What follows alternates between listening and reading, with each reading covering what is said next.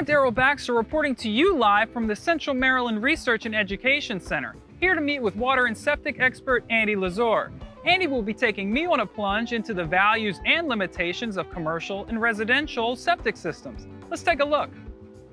Every septic system is site-specific, and that is because the soils associated within the system really provide the bulk of the treatment.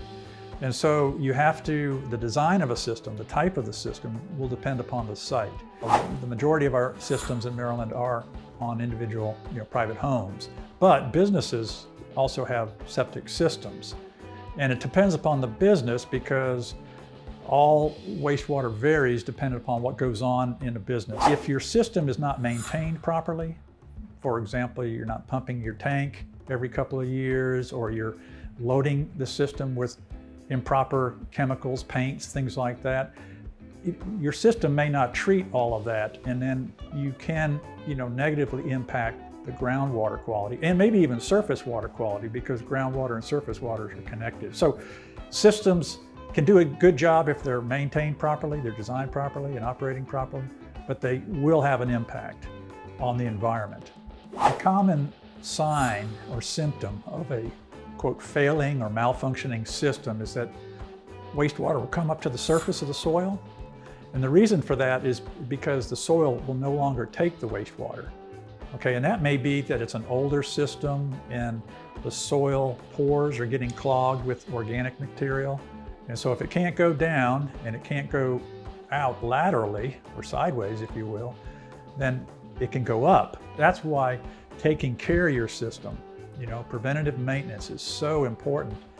Not only protect environmental health and public health, but just to save you money in the long run. If you protect your drain field, that's going to help prolong its lifespan. If you have a home that have lots of people in it, then you probably will have to pump that tank a little bit more frequently. The rule of thumb is every 2 to 5 years, dependent upon use. The more people, the greater the frequency. The key message that we want to provide folks is that, understand your system and value it. It's providing you a great service. It's treating your wastewater, it's protecting both the environment and the health, but it's an expense and it has a lifespan.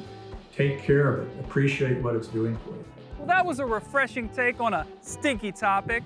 Whether we dispose of our waste via septic system or public sewer, waste management is integral to environmental stewardship and community management.